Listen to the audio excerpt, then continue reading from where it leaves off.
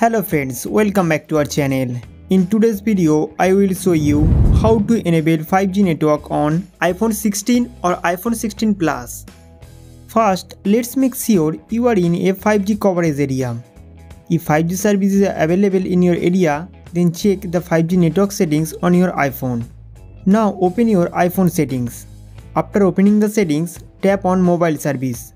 I have inserted two SIM cards in my iPhone. One is physical SIM and another is eSIM. Now tap on your SIM card which is not getting 5G network. Then click on Voice and Data. Here you will see three options. 5G Auto. This will switch between 5G and 4G based on your network signal strength and also optimize your battery life. But the problem is that if the 5G network is weak, it will keep switching to 4G network and it will be difficult for you to use the internet service. 5G On.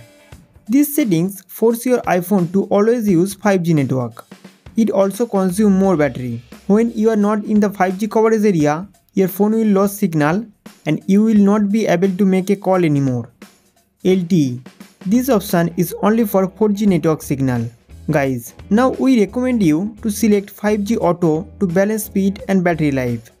But you can choose 5G On if you want to full 5G experience at all time. After select your preference, then go back. Now tap on data mode and select allow more data on 5G option. Then go back and turn on data roaming option.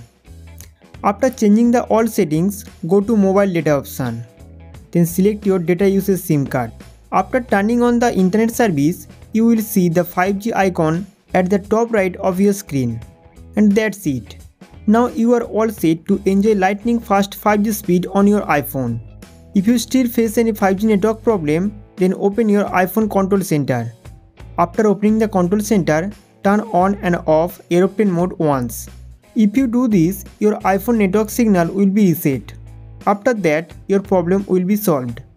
I hope this video will be helpful for you. So don't forget to like this video and subscribe to our channel for more updates.